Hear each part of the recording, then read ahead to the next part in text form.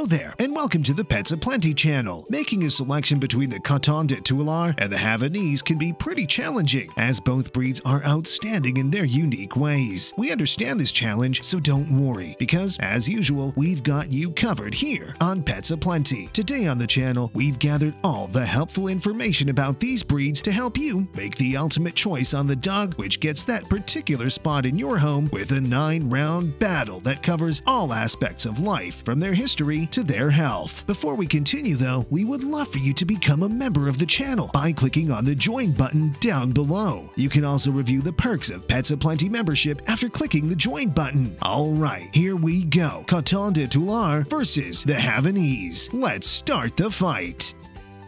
Round 1. History.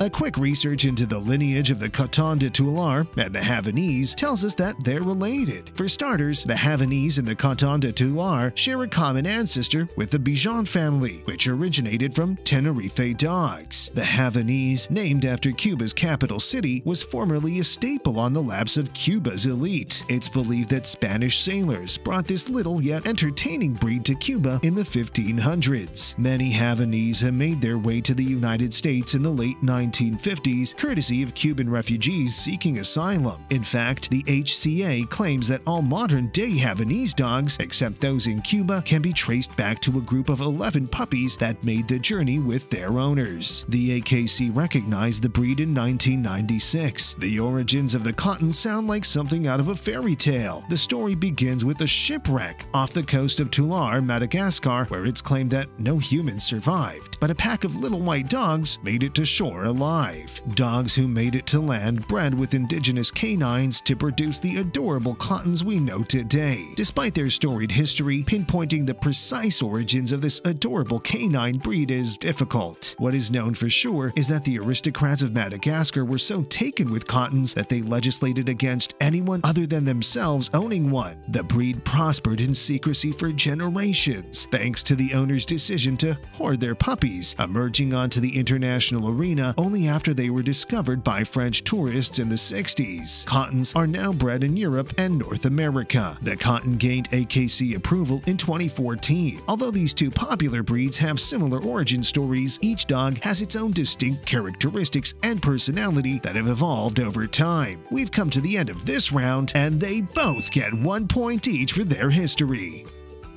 Round 2. Appearance.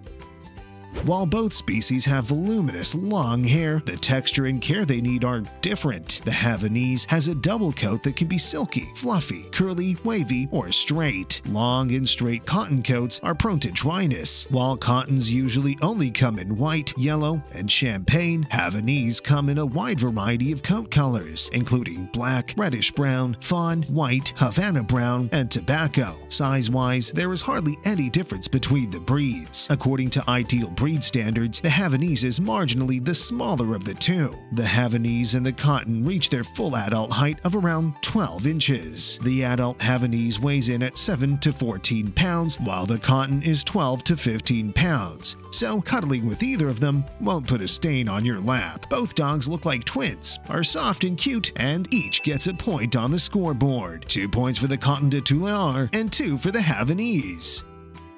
Round 3. Grooming. The grooming requirements for these breeds are commonly understood to be between moderate and high. Their gorgeous coats overgrow, so regular trims are necessary to keep them from getting matted and tangled. They'll also need to be brushed multiple times per week and washed once every 2 weeks. Because of their size, these dog breeds are especially vulnerable to eye infections and tear stains. Their pale fur does nothing to hide the blemishes. Cleaning your dog's face and using wipes or solutions to remove tear stains will assist. In addition, you should clean their ears, trim their nails, and inspect them for ticks and fleas regularly, just as you would with any other dog. Undoubtedly, shedding is one of the drawbacks of owning a dog. Be careful to think about this when deciding on the best breed for you and your family. The Coton De Tulear and the Havanese are excellent choices if you'd like a dog that doesn't shed excessively. These dog breeds consistently rank high on lists of low-shedding canines. Whether you need a dog that thrives in extreme heat or cold is dependent on your location. The Coton De Tulear and the Havanese are two dog breeds that do well in hot climates, but you should still use caution. Avoid the heat by going out early or late at night and providing shade and water. Also, avoid pavement because paws can't stand on hot ground for more than a few seconds. Some dogs may be uncomfortable in temperatures below 45 degrees Fahrenheit, but this is rare for most breeds. When temperatures drop below 32 degrees Fahrenheit, tiny breed, thin-coated, young, old, or unwell dogs should be closely monitored. When temperatures drop below 20 degrees Fahrenheit, owners should know their dogs could experience hypothermia and frostbite.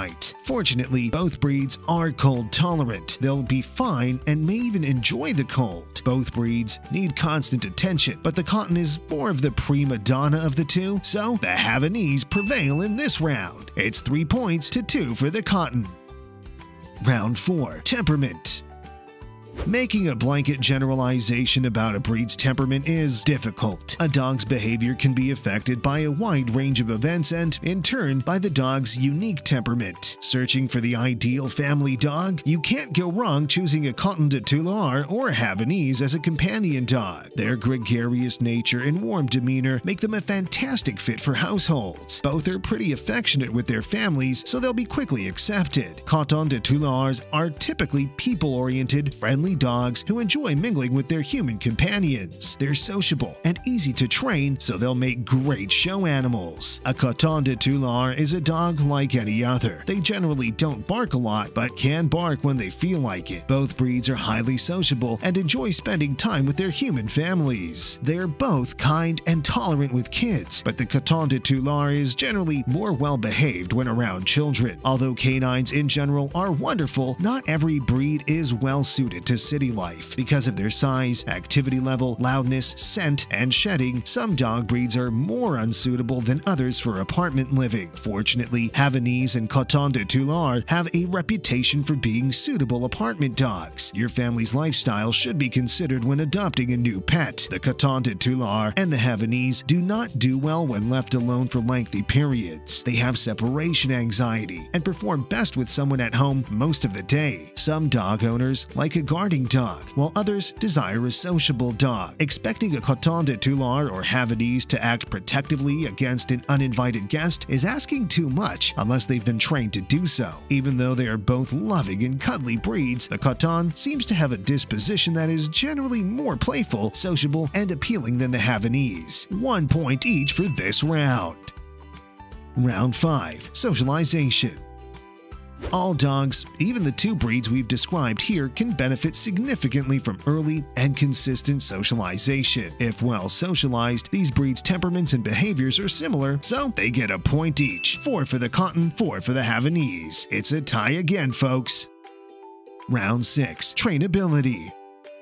Obedience training is necessary for all dogs, although some breeds are simpler to train than others. Both types of dogs are very trainable and may pick up new skills quickly. Dogs like Havanese and Cotons are easy to train since they're eager to please their owners, unlike more independent breeds. Early training and socialization are crucial for their development, but be sure to keep them interested and engaged in the process. Remember the 3 pillars of dog training: patience, persistence, and consistency, and keep them in mind if you decide to adopt one of these dogs. The Havanese are great to train as they quickly learn to connect verbal cues with physical responses, so it gets the point for this round. It's 5 points to 4 for the Coton. The Havanese currently maintain a slender lead. Do they have what it takes to pull off the ultimate victory? What happens in the following rounds will be telling. Let's proceed.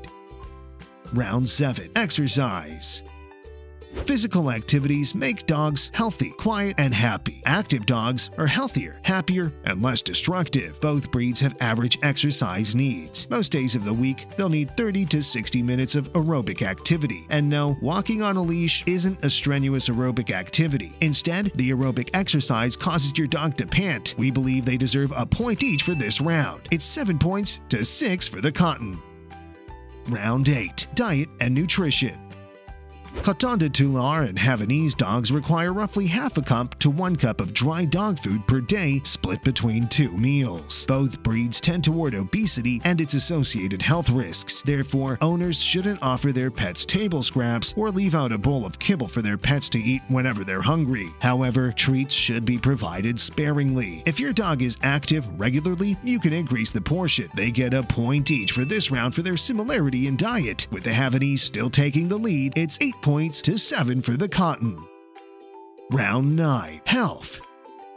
While you can't predict or guarantee a dog's lifespan due to genetics, lifestyle, and health, breed history can give you a decent indication. The easiest approach to ensure the health of your new puppy is to perform some background research on reliable breeders, and then, when you meet them, inspect their facilities and request to see the health certifications for the parents. The average lifespan of a Havanese or a Coton is between 14 and 16 years. Deafness, limb and hip problems, cataracts, and progressive retinal degeneration are all common in Havanese. Although the Havanese are known for their resilience, the Coton appears to have fewer breed-specific health issues. The Coton takes the point for the final round, and the results are tied at 8 points each. It only took the Coton 1 burst of dog power to catch up and tie the score.